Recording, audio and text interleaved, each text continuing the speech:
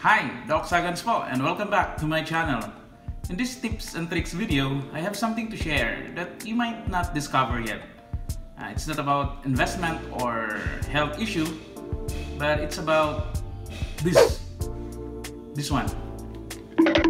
External hard drive.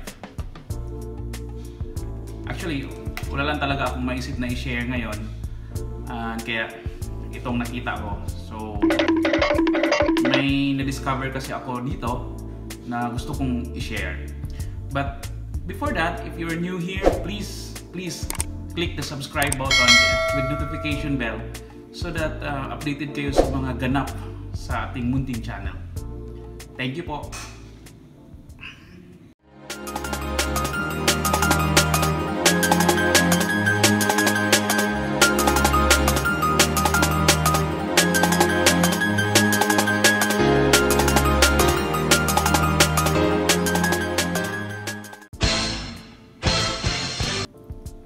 Simulan na natin kasi masyadong interesting ang topic natin ngayon about this. Ganito kasi yan. For the past few years, ngayon ko lang na-discover na pwede pala. And gusto kong i-share sa inyo yung na-discover ko about this. As you can see, ang hawak ko ay isang external hard drive or external hard disk. Ang capacity nito is 1 terabyte. Meron ding 2 or 3. But ito is 1 terabyte and it's using a micro USB 3.0 connector. Almost all brand are using micro USB 3.0 for faster, para mabilis yung pagkopya ng file kasi nga malaki yung capacity nito. So ito, yung downside kasi nito or yung issue, hindi ito compatible sa 2.0 USB port. Kasi 3.0 siya. And most of the time, pag gamitin mo to sa mga old PC or may mga laptop na 2.0 yung USB port, hindi siya mag-detect or hindi siya mag-connect.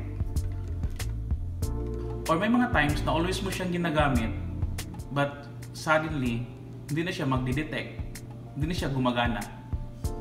Na-experience nyo yun? Yung parati kayong magkasama tapos bigla ka na lang niyang iwan.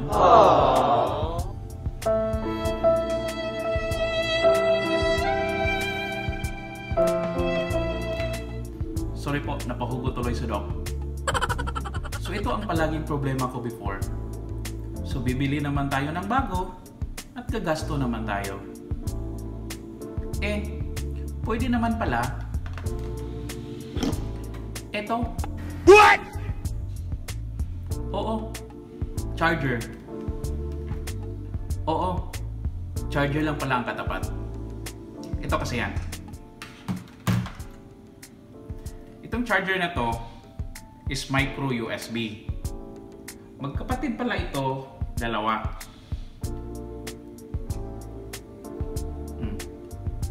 Ito, micro USB 3.0.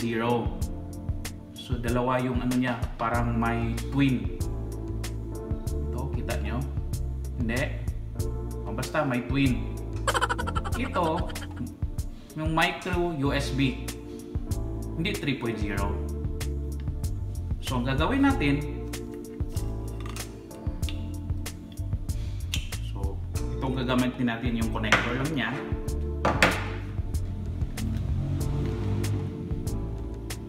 Kita nyo to,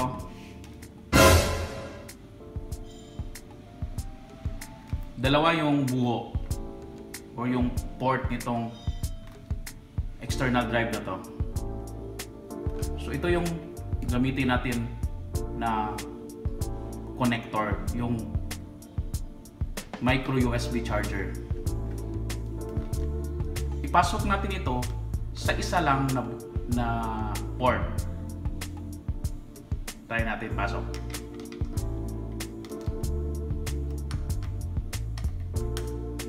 Ba't hindi pumasok?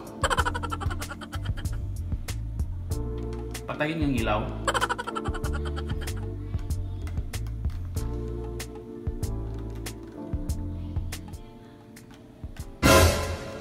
See? Ang nagamit natin na buho ay yung isang buho lang. Tapos, ito, dun sa laptop or sa computer. So let's try if effective ba to. Let's go!